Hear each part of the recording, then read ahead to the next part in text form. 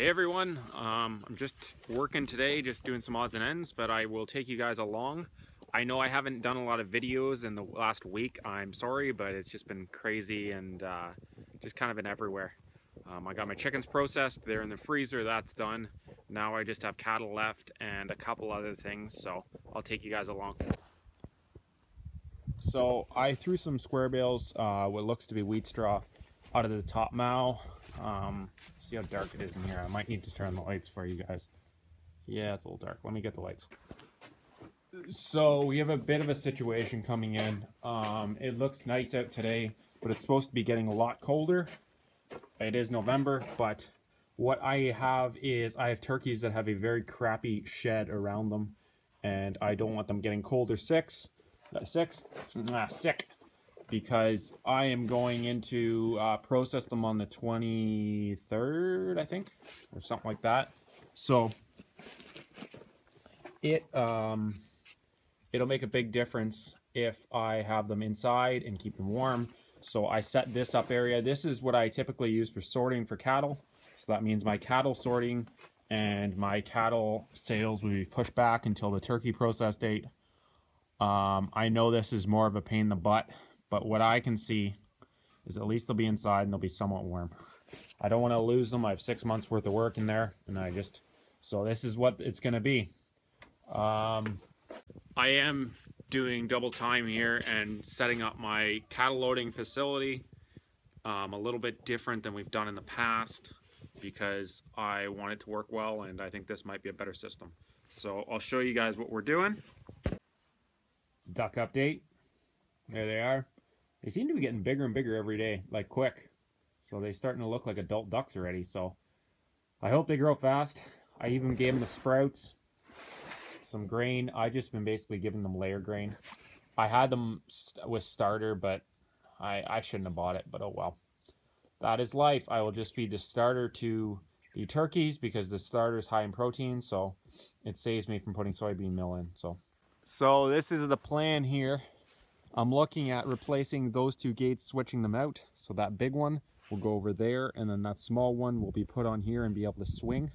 I will put the pins on so it's a working gate again. This will have to do. Things always we'll have to do. This always happens this way, but we used to try and run them into here, and it's all right. The problem is you're swinging two doors closed. What I'm thinking of doing is,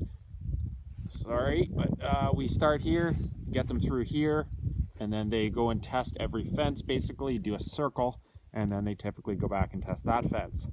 What I will do is I'm going to have that door open just like that. I'm going to switch water troughs. I'm going to have a gate here so that there's a gate here so that they test that and see that that's not working, and then they see an open gate thinking that that's an escape, and they go through here. As they go through here, there will be a gate here so that they can't get in here, or boards so that they can't. That trough won't be here. That door over here will be closed. They will keep going, wooded off, planked off, do the U. Okay, still trying to get out. This will be, there'll be a gate again here, hopefully, and then go here and go, okay, this is an open area. And what I will do is I will have a guy working over here, and that gate will open and close like it is. And then I will have a sorting area. So what I'll do is if I have a calf here, I will try and kick my calves in here. Once I have my calves in here, then I can open this up. I'm going to make it so this door opens up a lot better than it does now, and we'll be able to be lockable. So this guy can switch between there and there. And if it's really busy in this area, we'll have a second person in this gate or at this door over here and be able to work that door as well as this one. If they're both lockable, it can be done with one, but it might be better with two. And then as people are working them through here and trying to sort cows and calves off, we can have that working.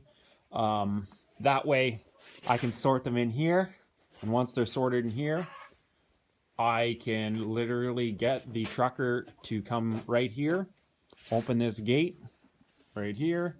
He'll back right up, open this gate, and then just let them flow in. Because this, when it's angled like that, and you have a guy right here, they push right through and they go right into the truck. That is the current plan. There's a bunch of work before I get there.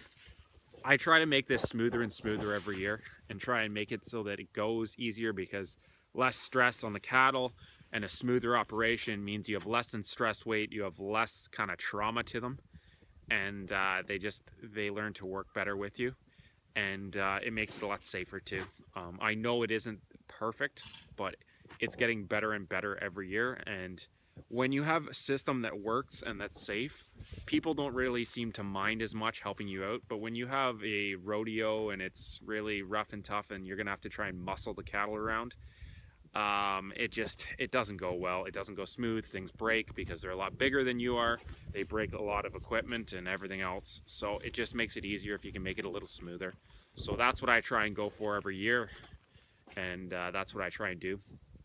I have to fix this area right here. I'm going to put new T-bars. I'll put T-bars in here to support it, make it stronger, similar to what I did over there. It isn't ideal. It's less than ideal, but at least it makes it so that they are not freaking testing that fence. Because the worst part is when they nudge with their nose and boards come down, they always think they can get through it. If they nudge it and they're nudging a gate that isn't moving, they don't seem to want to go through it.